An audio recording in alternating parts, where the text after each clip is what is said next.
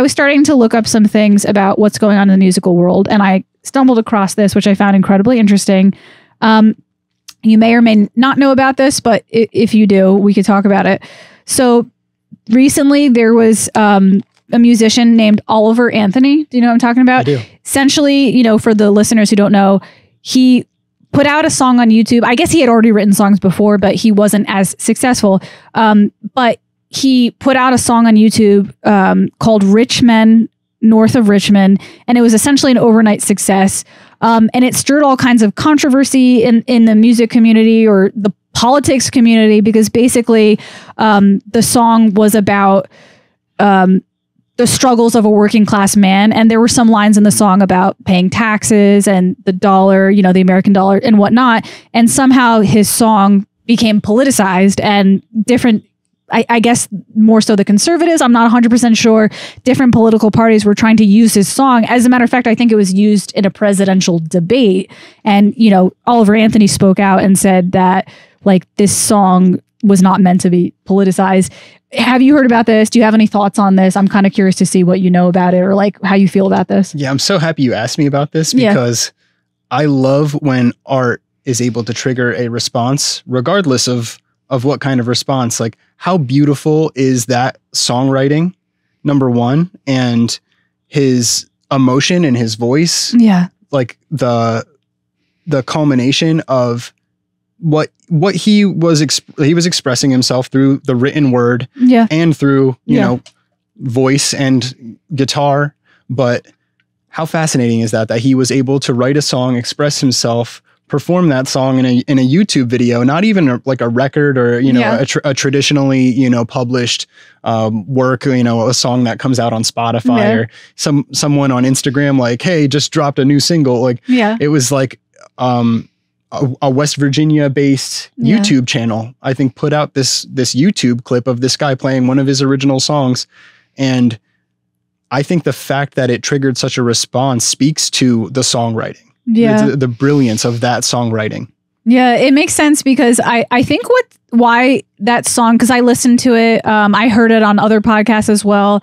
And I think the reason why it was so successful is because I feel like we're definitely in an era that's like becoming very AI, and like things are kind of moving forward in this like technological era. And I think it was kind of like a bare bones, like coming from the soul sort of song. And he sang it in such a way that was like almost like this is his spirit singing. Like he really sang out. It was like he was crying or wailing. So that's why I think it had such an emotional impact. I think the reason why it took up, I think like some of these politicians were like, okay, this song spoke to America, so let's use it as a weapon, essentially, to try to be like, I get you, I get the song, which is, you know, I listened to his video where he was saying that that's not what this intention was. The funny and the ironic thing about this is that I was trying to like write about these people. Like I was talking about how like you don't understand us, and now you're trying to use and weaponize this as a political thing. So it's like incredible how a lot of these like different artistic projects end up being politicized in some kind of way. It kind of reminds me of the Barbie thing. I remember the Barbie thing was like heavily politicized. It's like, yeah. Well, Oliver Anthony, he mentions rich politicians. He's sort of speaking about his human experience and furthermore, the American experience, right? Because he's an American. He's talking about Richmond, north of Richmond, which is, DC, north of Richmond, Virginia. So I get it, why it became immediately politicized, but it's like he's calling out politicians everywhere in general. I don't think he's being specific. I think he's like rich politicians, like they're all put on blast, and the American has to suffer for it. The average working class citizen in America. And I understand why it became widely politicized, but I think again, it speaks to the brilliance of songwriting, being able to express yourself through the written word and through singing. I thought it was brilliant the way he accompanies himself with the guitar. I think it was a resonator guitar. But there's something special about that, being able to still in this day and age with social media and the music industry being the way that it is, it's a hard ceiling to sort of break through now. Yeah. That you can still become an overnight success because people gravitate towards that authenticity, being able to be real, express yourself. Yeah. So what you said about that, like about the power that song can have to impact an entire society, essentially, you know, the American society, I guess, it got me thinking, and I kind of came up with this philosophical question about music that I've thought of before and I never really knew the answer to. So I'm wondering what you think. Do you think music or musicians, when they write music, do they have an obligation to be careful about what they say in their song? So for example, like the thing that comes to mind for me is like remember the WAP song, like what a big deal. That was like a political thing because some people were like, all right, this song is so cool. And some people were like, this is bad for society. What are you doing? In your opinion, do you think do musicians have to be careful about what they say, or is it okay to express like things that can be deemed as quote unquote bad for society? Like, what's your take on that?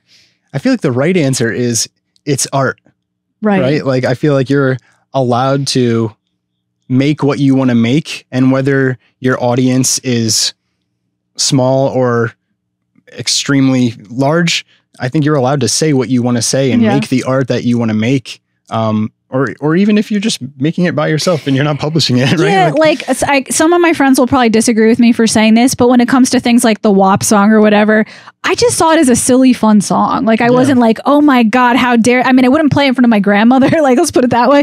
But I wouldn't be like, oh my God, this is teaching kids, this is teaching women to act like, I don't think it's that, I mean, I could be wrong, but personally, I didn't think it was that serious. I thought it was just like a fun, silly song. Like, you know what I mean? Like that's how I took it.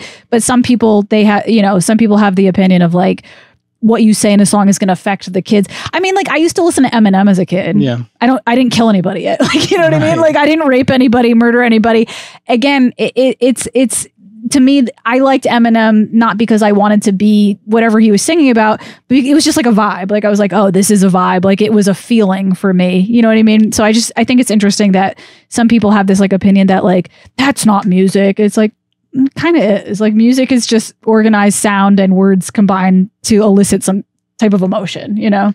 Right. And I think there's always going to be heavier subject matter, whether it's in movies or TV, but yeah, I don't know. I mean, maybe if something's publicly broadcast, like on television, you're not going to put like, you know, nudity or violence, right? Yeah, in those types of situations. But yeah, I don't know if songwriters have a responsibility to be less crass. I think if you're writing, you're expressing yourself, and you have the right to publish to your audience what you want to publish. Yeah, sure, there's going to be maybe people that have something to say about it. Yeah. But, you know, barring, you know, streaming platforms, maybe saying like, hey, let's put the censored version of this song. See that I'm fine with that aspect of things. It's like, okay, we need to put a censored version on because of the audience. There might be kids here.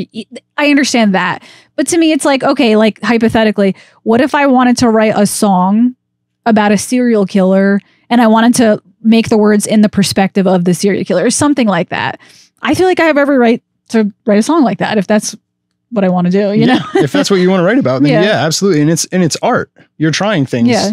It's just like film, you know what I mean? Like some people, they write horror films, you know what I mean? Like some people, they make films about heavy subjects, and it's not like, I mean, I like, again, I understand the idea of censoring it from young people who their minds aren't developed enough to know the difference perhaps, but I think it's totally fine to be able to express those types of things in your art, you know? Yeah, absolutely. So, all right. Next question for you.